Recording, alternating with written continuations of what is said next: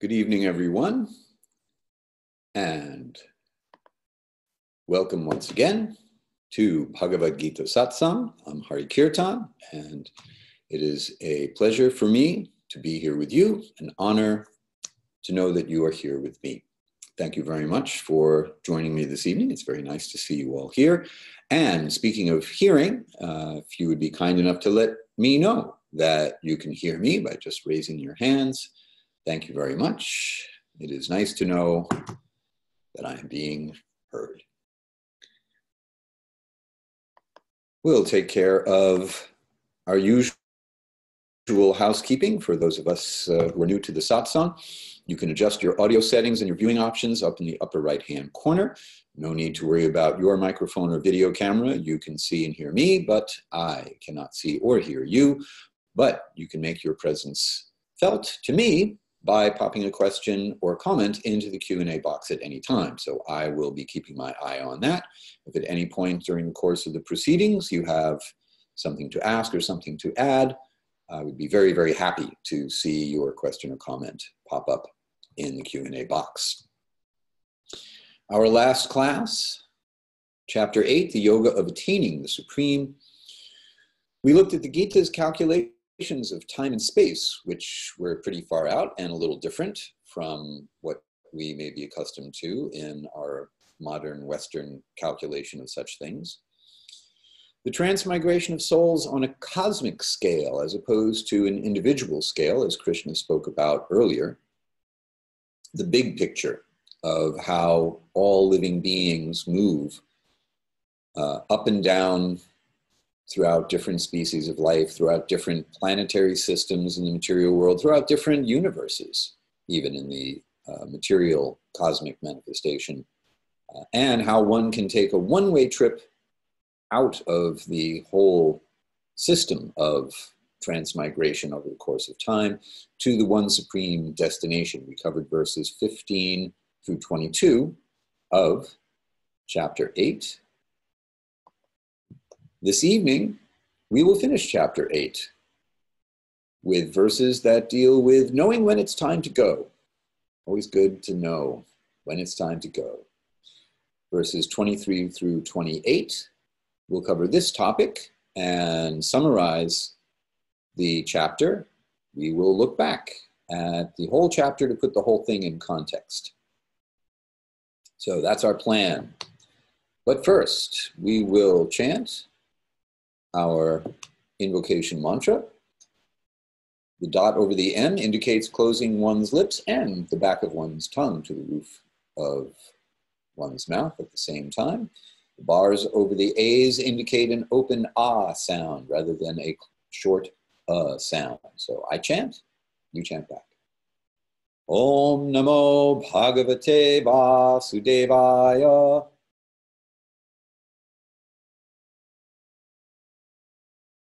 Om Namo Bhagavate Vasudevaya.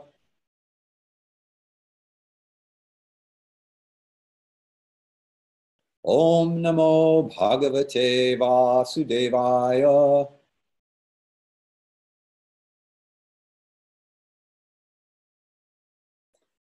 And on with the show. Last week's last verse, where we left off. O Partha, Arjuna, the supreme person, the greatest of all, who enters into everything and within whom all the worlds reside, is attainable by unalloyed devotion. So we left off with one of the paradoxical aspects of the supreme person, which is to say that the Param Atma, the supreme Atma, enters into everything, every atomic particle of matter in the hearts of all living beings, and at the same time, all the worlds reside within this same Paramatma, this same person. And one can attain this person by unalloyed devotion. As we look back, we will see that not just attainable, but easily attainable by unalloyed devotion, which is quite remarkable. Which brings us to this week's verses. So we will run through the translations and then go back and take a look at the details of each verse. So beginning now with text number 23 of the 8th chapter. O best of the Bharatas, I shall now describe the times at which different kinds of mystics depart from this world, either to return once again or never to return. Texts 24 and 25 together. Those who know the absolute reality attain that supreme absolute by leaving this world under the influence of fire and light. Within the 6 months when the sun follows a northern path, during the bright fortnight of the waxing moon, and at an auspicious time of day. The mystic who leaves this world under the influence of smoke and darkness, within the 6 months when the sun follows a southern path, and during the waning lunar fortnight, attains the light of the moon, but returns once again.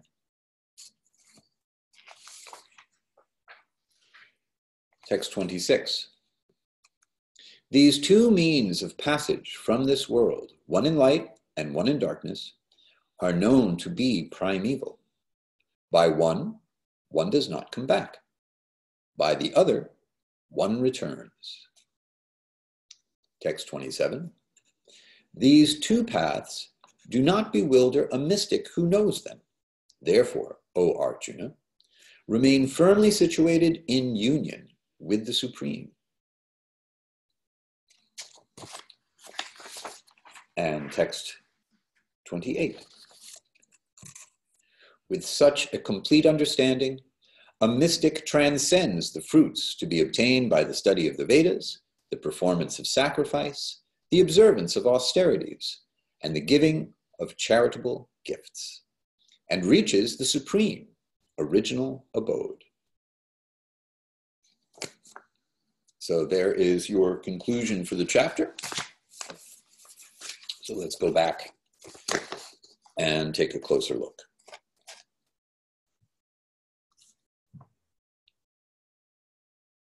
So starting with verse 23. O best of the Bharatas, I shall now describe the times at which different kinds of mystics depart from this world, either to return once again or never to return. So this is kind of an interesting idea that continues on a fair amount of what this chapter has been about, which is leaving one's body. From the standpoint of yoga, death means leaving one's body. And a lot of this chapter has been about the state of mind that one should practice being in, or the state of being one should cultivate during one's life in order to be in a particular state of mind at the time of death. Now, given the idea that one can voluntarily leave one's body at the time of one's choosing, which is a pretty neat mystic yoga capability, we find that there are auspicious times for leaving this world in order to obtain a destination from which one need not return, and then another time that's suitable for leaving this world if one is less interested in liberation and more interested in attaining temporary material enjoyment. Krishna has already gone on record as saying that's not actually a very good idea from his point of view because it's temporary. But just the same, for someone who is a karma yogi and is practicing yoga for the purpose of being elevated to a higher status of life or a higher status of material enjoyment, that may just be the idea. That may be what they want. The jnana yogis, the yogis who are on the path of knowledge, are interested in attaining Brahman. That is to say, merging into the spiritual effulgence of the Supreme Person the undifferentiated oneness or the spiritual energy. And we're going to come back as we review the chapter to our definition of Brahman. The mystic yogis may also want to merge into this oneness or attain realization of the Paramatma. And the devotional yogis are on a different track, as we'll see in just a moment. So in 24, now that Krishna has set the stage for how a yogi who has perfected their practice can select the time and situation for leaving the material world. The first option, those who know the absolute reality attain the supreme absolute by leaving this world under the influence of fire and light, within the 6 months when the sun follows a northern path, during the bright fortnight of the waxing moon, at an auspicious time of day. So, keeping in mind, earlier we heard that the mind carries one on the path to their new life. And if one leaves their body at the time, this particular designated time, either on purpose or accidentally, this could be just your good fortune that you happen to leave at an auspicious time. It is possible to attain liberation, which is to say that state beyond the influence of the material world and become situated in Brahman. Now, some people say that indeed, once liberated, one never returns. There are others who say that even those who are liberated into this Brahman or Brahmajyoti have the experience of spiritual unity, and yet will still eventually come back by virtue of lack of engagement. This corresponds to the idea that heaven is a place where nothing ever happens. And so that's one way to think about this. Here, Krishna seems to be saying there's no need to return, and one in fact does not. Anyway, I've heard a couple of different angles of vision on this, and if any of you have heard something that speaks to this point, I'd be curious to hear about that. So when fire, light, day, and the fortnight of the moon are mentioned, there's a metaphorical significance to this as well, because these objects are associated with time and indicate different cosmic deities who preside over these objects. So there's Agni, who is the deity who presides over fire, and another deity who is in charge of light and the sun and such like that. So the idea here is that there is a representational significance to this description, indicating that the yogi gets assistance from deities in charge of different aspects of the material world as they make their way from the material body that they are leaving to their destination, in this case, beyond the material world. So it's nice to know that you get help. The next verse, the mystic who leaves this world under the influence of smoke and darkness within the 6 months when the sun follows a southern path, and during the waning lunar fortnight attains the light of the moon but returns once again. So that's a very interesting phrase there, attains the light of the moon. So here's the idea behind this. The universe is understood to be a multidimensional place in the Vedas and the Vedic literature. And our senses have a very narrow bandwidth of perception. So we don't see everything that's around us, even when it's right in front of us. And the moon is one of those things that we don't see in its entirety according to the Vedic version, which is to say that, certainly we see a moon globe circling the Earth, and by all accounts, there's nothing there. I mean, like really nothing, just gray and a little bit of yellow dust and pockmarks. There is another dimension to the moon, according to the Vedic version, where there's a very high standard of material enjoyment going on, and we simply do not have access to that aspect of the moon. So sometimes, yes, a lot like Marvel's universe in so many ways.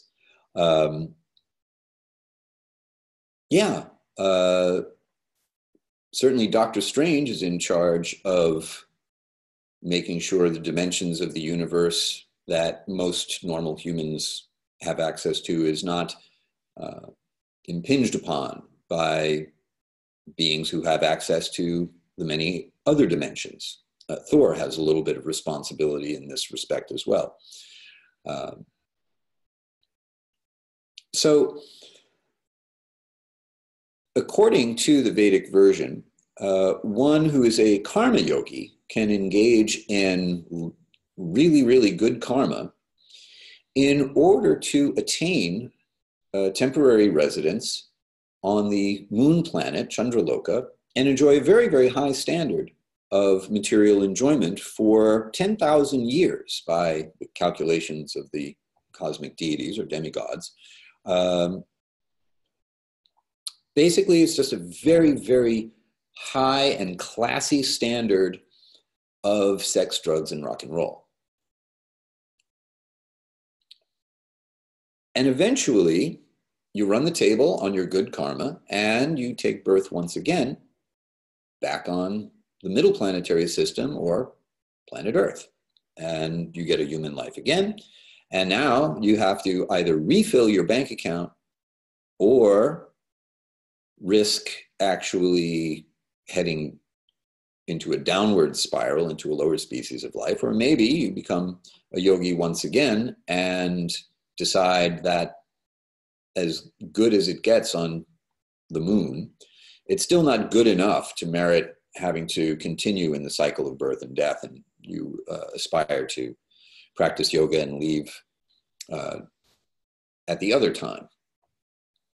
Speaking of the other time, we proceed to the next verse where Krishna says, "These two means of passage from this world, one in light and one in darkness, are known to be primeval," which is to say, the idea that you can do this has always been around. This is Vedic knowledge. The Vedas are understood to be the breath of Vishnu. They are imparted to Brahma at the very beginning of the universe. Therefore, Vedic knowledge has been extant in the material world since the very beginning. And therefore, this idea or this technology of yoga and this strategy for leaving one's body in a particular way at a particular time for a particular purpose has always been known. Not as well known now as it used to be, I suppose.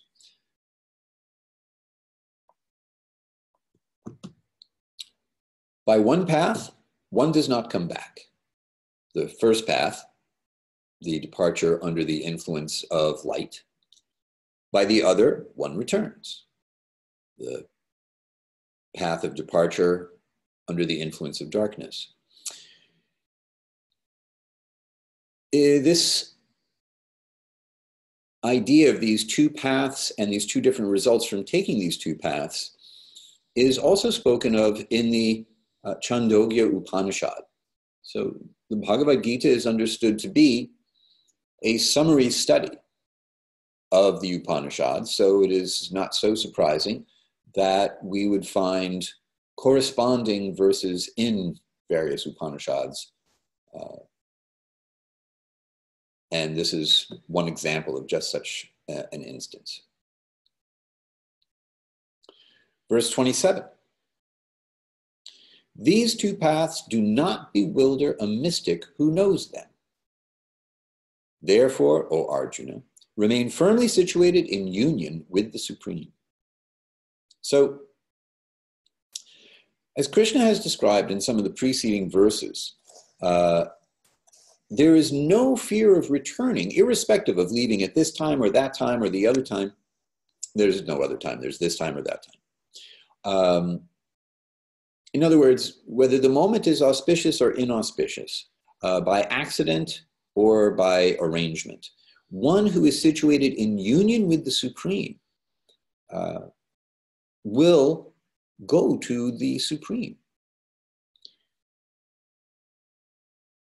The Sanskrit word that's significant in this particular verse is yoga yukta, that is to say, linked through yoga. And one who is constantly situated in a state of divine consciousness, no matter what they are doing, is in a situation where they can rise above this choice of this path or that path. So in Arjuna's case, he is being encouraged to engage in a fight to the death while maintaining a state of divine consciousness, of meditation on the Supreme Person, on Krishna. And not only meditating on the Supreme Person while he's fighting, but seeing his duty, his engagement in the battle as a sacrifice, as an offering, as something done as a service to divine will. All right, so how does this apply to us? Well, we have things to do, places to go, people to be, and almost all of it, almost everything that we do can be connected to a spiritual purpose, as opposed to a material purpose. The difference being that we see everything as a transformation of spiritual energy that belongs to the source of that energy. And therefore, we see everything as properly utilized when it is engaged in the service of the source of the energy. This is called yukta vairagya. Yukta, once again, linking vairagya through appropriate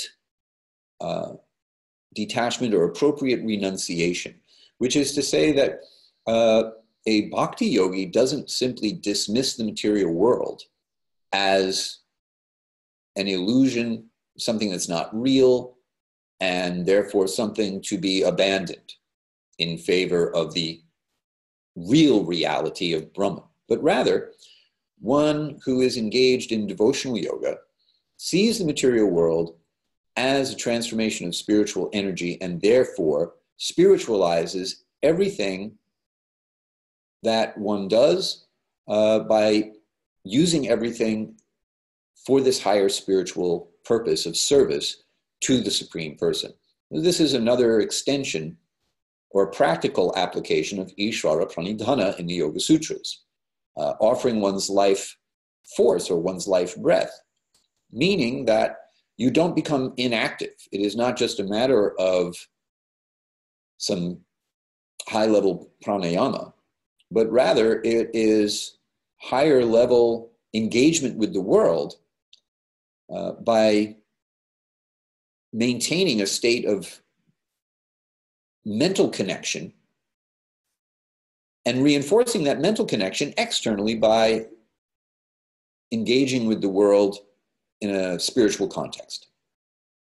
So a yogi who dedicates every action and connects every material necessity of life. You know, we have to work, we have to maintain ourselves, we have various responsibilities. You know, we don't over-endeavor for that which is difficult to attain. But during the course of a simple life that prioritizes spiritual attainment, we dovetail everything to this one overarching spiritual goal and direct our consciousness to the Supreme Person while we are so engaged. And in this way, we are not bewildered or disturbed by the prospect of leaving our body at this time or another time, or just doesn't matter. So if anyone has any questions about this, what we've talked about up to this point, please go ahead and ask them, or any comments that you may have about what we've spoken about so far. This verse about how these two paths do not bewilder a mystic who knows them echoes the sentiments Krishna has expressed in the 14th verse earlier in the chapter, where he says, O son of Krita, for one whose mind is continually immersed in remembrance of me, who is united with me through constant absorption in me, I am easy to obtain. Which is another way of saying, you don't have to go through all the trouble of leaving at this particular time or that particular time, nor does it matter if you happen to leave at this particular time or that particular time. By virtue of that constant absorption, you're pretty much guaranteed to go to wherever Krishna is.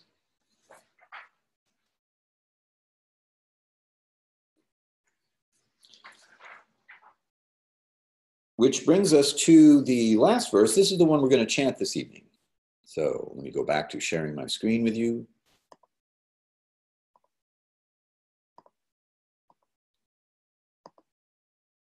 Okay. So this verse, 28, the dots under the S's indicate an SH sound. The tilde over the end after the J turns the J into more of a semi-hard G sound rather than a soft J sound. Ge. The dot under the H only really changes the pronunciation if the dot appears at the end of a word at the end of a line. What else do we have here? I think that's it. Oh, the C and the last word in the first line will be a CH sound.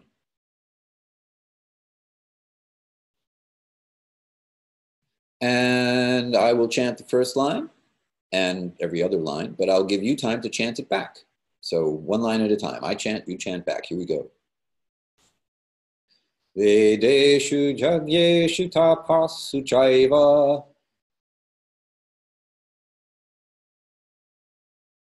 daneshu yat punya palam pradishtam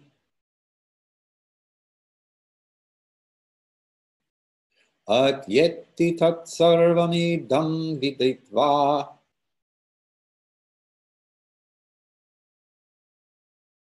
yogi param sthanam upaiti chadyam.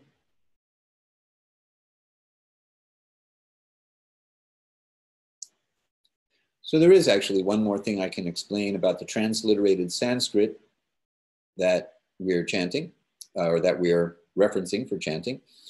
The H after a preceding consonant, as in the word palam, the fourth word in the second line, and sthanam, the third word in the fourth line. There's no TH sound like the or hatha yoga in Sanskrit. You pronounce every letter, so the PH sound does not become a F sound, but rather a P sound. You put some air after the P. Similarly, with the H after the T, it doesn't become a sthanam, but rather sthanam. So H's mean air, as opposed to joining with another letter to create a whole different sound. And let's see what Shanna has to say. My translation has a note in verse 25 that reads, fire, light, smoke, light, etc. probably represent stages of the soul's experience after death. Thus, light may symbolize knowledge and smoke, ignorance. Curious. I'd be interested to know what translation you have. So if you can tell me who the translator is or what edition that is, I would love to see that. This is commentary on verse 25, which or 25 and 26 were the two paths that you can go during the day or during the night, during the waning, waxing or waning moon. So in this commentary, I think the key word is probably, indicating that the commentator is guessing. I'm not usually so inclined to commentaries on the Bhagavad-gita that are not relying on a traditional lineage of teachers or an understanding that comes from an authoritative source. So this sounds like speculation to me, just simply by virtue of the word probably being in there. Now, let's see if there's a kernel of truth behind the probably. Well, if the objects, light, smoke, etc., are indicating that there are different deities in charge of different material elements or matters of cosmic affairs that are assisting the yogi who is en route to their next destination, then there is some logic to this, that the passage would not be instantaneous, but rather would go through stages, which is to say that if you get on the train in New York and you're going to Chicago, then there might be a few stops on the way. Eventually you will get to Chicago because you're on the train to Chicago. But that does not mean you get on the train in New York and a minute later you're directly in Chicago. There's a way that one gets to Chicago from New York. So similarly, it's logical, if we accept this proposition, that there is a passageway and that at different points along the way you are getting assistance from different demigods, then it makes sense that there would be stages of the soul's experience of the journey from the present material body to their next destination, whether it be Brahman or the moon, wherever they're going. So there is some logic to this, and therefore I will stipulate to the logic in spite of the word probably. Thank you for giving me your source. And I'm going to take a second just to make a note of that so that I can look this up for myself. Notes, make a note. This is called a dramatic pause.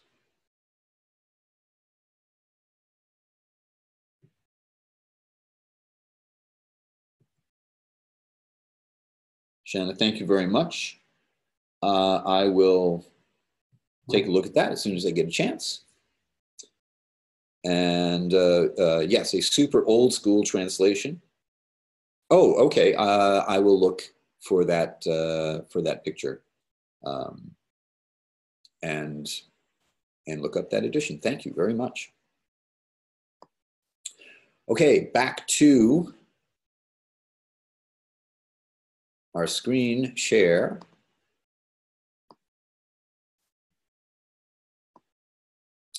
And having chanted our verse, we will go on to the translation. With such a complete understanding, a mystic transcends the fruits to be obtained by the study of the Vedas, the performance of sacrifice, the observance of austerities, and the giving of charitable gifts, and reaches the supreme original abode. So we have this particular word here, original, the origin point of everything else, and our own original station in our existence. So the word sthanam specifically means an abode, a place. So there's a place to go. There's a place for us. Sounds like West Side Story. There's a natural original place for us, and that place is the spiritual world, the abode of Krishna.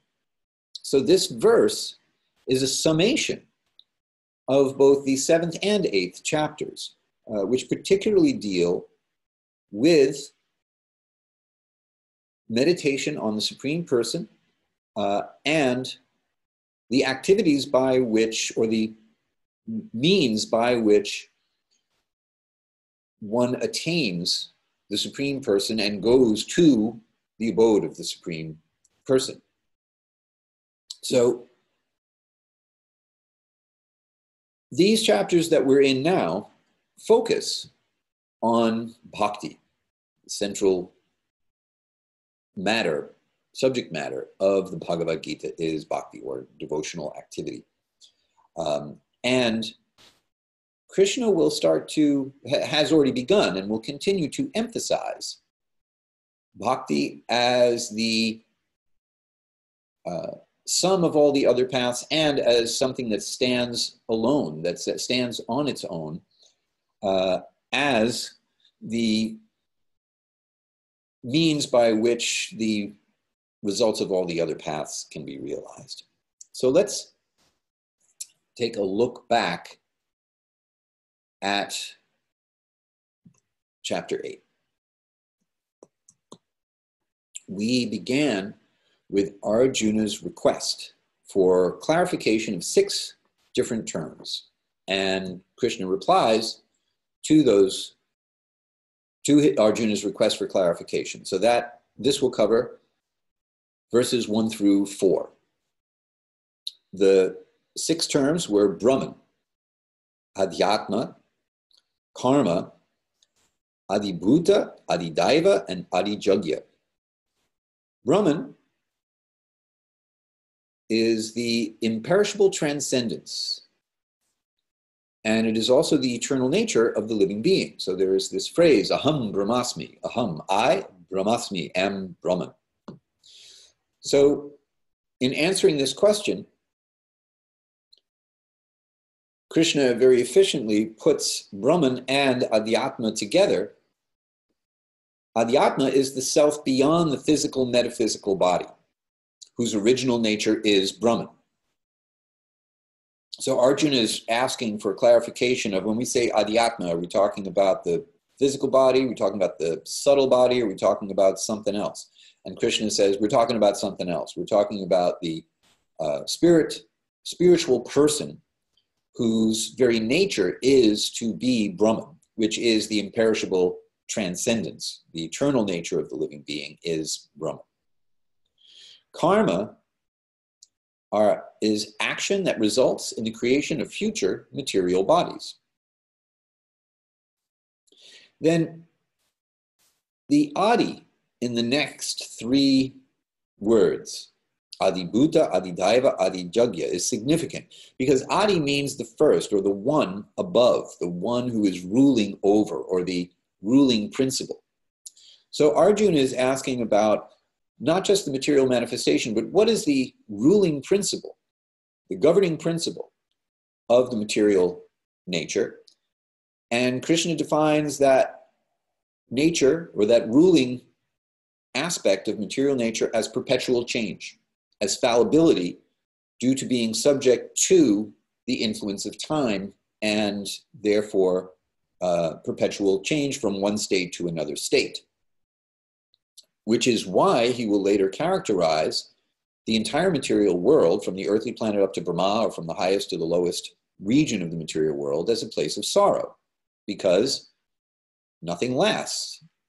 There is always this element of loss. So adibhuta, perpetual change, means coming into being, which is in the mode of passion, the guna of passion, or the quality of passion. There is remaining for some time, maintenance, which is in the quality of goodness, sattva gun. Then production of byproducts, more creation, which is back in the mode of passion, rajagun, and then going out of being, disappearance, which is in the mode of ignorance, destruction, tamaguna. So those are the 4 stages of material manifestation. Then adidaiva, the governing principle of the demigods, of the deities.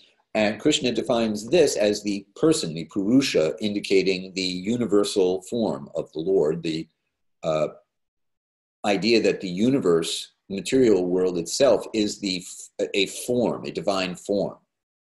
Another way of saying that reality is a person, and you have material reality, of a sense, nested into a greater spiritual reality, and the spiritual reality is more real than the material reality. And then adijagya, the governing principle of sacrifice, which Krishna has already identified as Vishnu, or the Paramatma, the supreme person situated within the heart of all beings.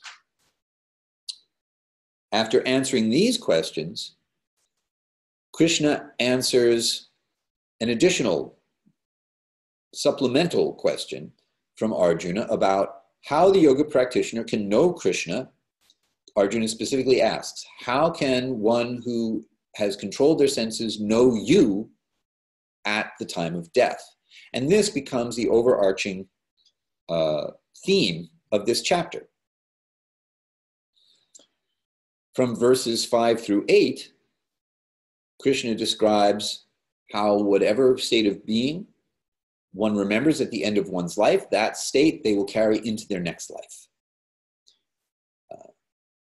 And one is certain to attain the state of being one's mind is absorbed in at the end of one's life. Therefore, the purpose or the opportunity of the life we currently have is to cultivate the state of mind we would like to have at the moment of death, assuming that we do not have the kind of expertise in mystic yoga that Krishna has described in the latter verses. That could be any time. We don't know what our karma is. We don't have the mystic power to control when we leave. We just don't know. So there is a certain sense of urgency for us to cultivate that state of mind on an ongoing basis and try to maintain it as a matter of ongoing yoga practice. So constant remembrance of Krishna will increasingly become the single most important point that Krishna will return to throughout the rest of the Bhagavad-gita. Now, sometimes we will hear that the Gita is a book about dharma, doing the right thing, or a book about duty, or doing what you do without attachment and such like that. Well, the ultimate dharma is to remember Krishna in all circumstances. And this, given the amount of attention that Krishna pays to this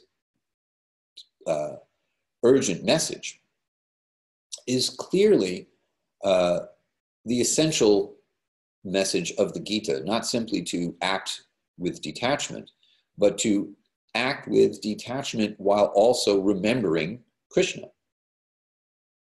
So this is the section of the Gita where Krishna really focuses on himself as the ultimate object of meditation. So in these next verses, 9 through 14, Krishna gives some pretty specific instructions on how to meditate on the Supreme Person and how to leave one's body. So in verse 9, Krishna says, one should continuously meditate upon the Supreme Person as the one who is the most wise, the most ancient, the perpetual ruler of all, the ultimate Adi, who is smaller than the smallest and the maintainer of everything, whose form is inconceivable, and who is luminous like the sun and transcendental to the darkness of material nature. So getting back to this idea of the ultimate Adi, the perpetual ruler, there's a line that recurs in a sacred text called the Brahma Samhita. Govindam Adi Purusham Tamaham Bhajami. I offer my worship, Bhajami, to Govinda, another name for Krishna. Govindam Adi Purusham, the original person. Adi, the first Purusha person. So Govinda is the original person. And therefore, the governing principle of all other people, places, and things. So here in this section, we find an interweaving of mystic yoga techniques with descriptions of various possible destinations for the departing yogi. And one of those destinations is elsewhere in the material world, which Krishna describes in verses 16 through 19 as a transient place of sorrows. And we get a description of the Vedic conception of time and space. In verses 20 through 22, by contrast, we hear about the spiritual world as an eternal place where Krishna can be found. The Sanskrit word avyakta is significant in these verses.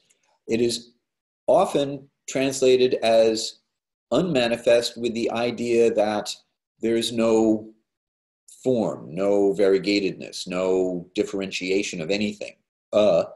Being a negating prefix, vyakta, manifest. So taking this in context, avyakta does not necessarily mean formless. It can, depends on the context, but unmanifest can also mean you can't see it. You don't have access to it. If Krishna says, you can come to me in my place, then that means there must be a place where the person, Krishna, is hanging out. And there is a certain unity to Krishna and Krishna's place, but there's also a distinction, because otherwise how can there be a relationship between Krishna, Krishna's place, and the person who is joining Krishna in that place? So there must be some differentiation within the unity. And therefore we have this idea of simultaneous oneness and difference in reconciling the paradox of spiritual existence. Anyone got a question on that or a comment on that? Please go ahead and ask. Verses 23 through 27, tips for mystic yogis who are interested in leaving their body and going to a particular destination. Travel tips for people who are going to leave their body. That should definitely be a subject line for a newsletter, because if that's not clickbait, I don't know what is. Anyway, Krishna gets into some detail in the verses that we just covered on when to leave one's body, best times for travel to the Brahma Jyoti, best times to go to the moon. I'm going to do like an SEO search on that just to see, what keywords people are using when they want to find out, like, what's the best time to go to the moon? And then finally, our last verse of this chapter, 28, a summation of the last two chapters, also echoes the last verse of chapter 6. Remember, at the end of chapter 6, just as we now make the transition into the chapters that are focused specifically on devotional yoga, bhakti, Krishna tells Arjuna, after giving a rundown of various kinds of yogis, of all yogis, one who abides in him, meaning Krishna, sees Krishna within their heart and renders loving service to Krishna, is the highest of all yogis. That's Krishna's opinion. So this last verse, in a way, is going to reiterate this same idea. With a complete understanding, a mystic transcends the fruits to be obtained by the study of the Vedas, performance of sacrifice, observance of austerities, giving of charitable gifts, and reaches the supreme original abode. So surpassing all possible material benefits to be gained by all other practices. Krishna will consistently return to encouragement along these lines, encouragement to transcend material nature and come to him, while at the same time encouraging Arjuna to fight. He's still got his stuff to do in the material world. So it's not like he's saying, blow off the material world and just hang out with me, but rather do that which you are duty bound to do and also hang out with me. Okay, so there you go.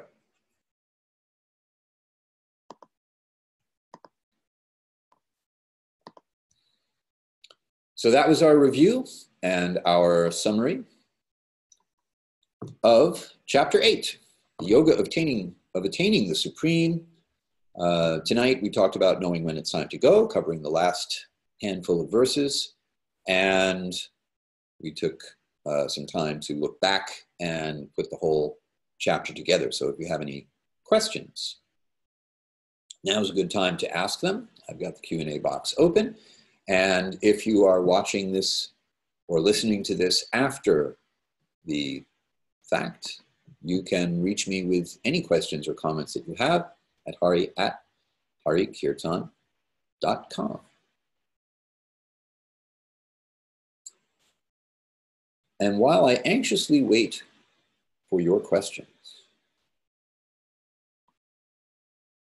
I'm going to tell you about a special opportunity for yoga teachers.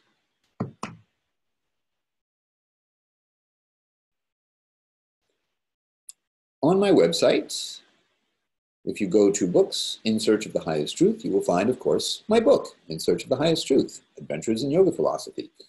And you could, of course, go to Amazon, or you could go through IndieBound to purchase my book at your local bookstore. However, I have a special offer for yoga teachers, and you can click here for details. Check it out. I'm going to click here and get to the details. So here's the special offer. If you're a yoga teacher and you're doing workshops on yoga philosophy or that integrate yoga philosophy, if you're doing classes where you want to integrate yoga philosophy into your classes, or if you are a director of a yoga teacher training program and you would therefore obviously have yoga philosophy as part of your training program, then you may want to know that for so many years, students asked me, when I was teaching yoga philosophy and yoga teacher training programs, is there a book that simply, that explains yoga philosophy in a simple and accessible way, and that was fun to read? And I actually couldn't come up with one, so I wrote one, and this is it. Now, here's the thing. I also put together a companion teacher's guide that makes it easy for teachers to integrate the contents of my book into their training curriculum or into the theme of a particular workshop or class. So that teacher's guide has a review of key concepts. It's got topics and questions for group discussion. It's got group exercises, topics for individual contemplation, and personal experiments for individual discovery. So there's stuff to do in the group, in the class, workshop, or teacher training module, and there's stuff to take home for an individual to work with. And my special offer is that you can actually purchase the book directly from me at the same low retail price of $14.95. That's the same price you would pay at Amazon or through your local bookstore or anywhere else. But if you purchase it directly through me on my website, then not only will I send you my companion teacher's guide for free as a PDF file, but as an added bonus, I'll send it to you for free. No shipping if you live in the United States of America. If you live somewhere else, email me and we'll work something out. And if you already have the book, then just contact me on my website. You can go to the contact page of my website.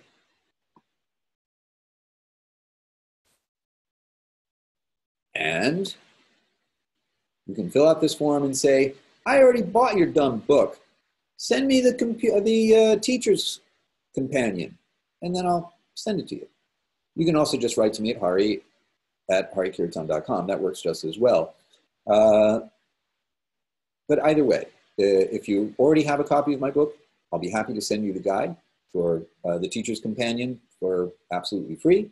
And if you do not yet have my book, what are you waiting for? Now you have all the more reason to buy a nice book about yoga philosophy. All right, there you go. I think our time is just about up. Your request, Shanna, is duly noted. Yeah, asking me right now in the Q&A if you are live, that's another good way to make that happen, although you may be relying on my memory. At your own risk, if you do it that way, but anyway, it's still possible. Okay, I think my work is done here.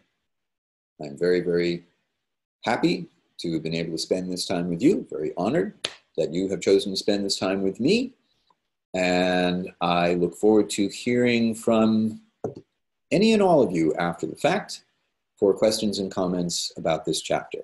Oh, I think there's more, but wait, there's more.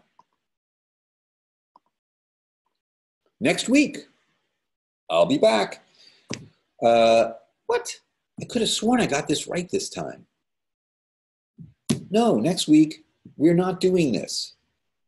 And next week, I'm going to actually make sure I have what's going to happen next week on the slide. Next week, what we're actually going to do, oh boy,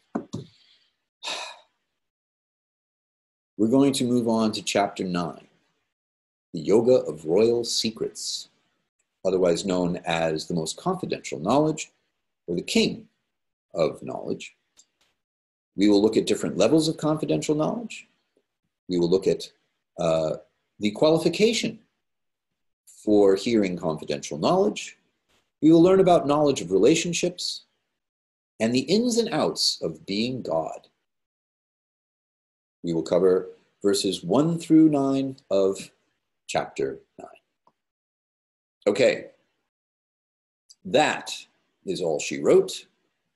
And that's the end of our class for this evening. So thank you very, very much for joining me, and I look forward to seeing you next time. Have a nice night.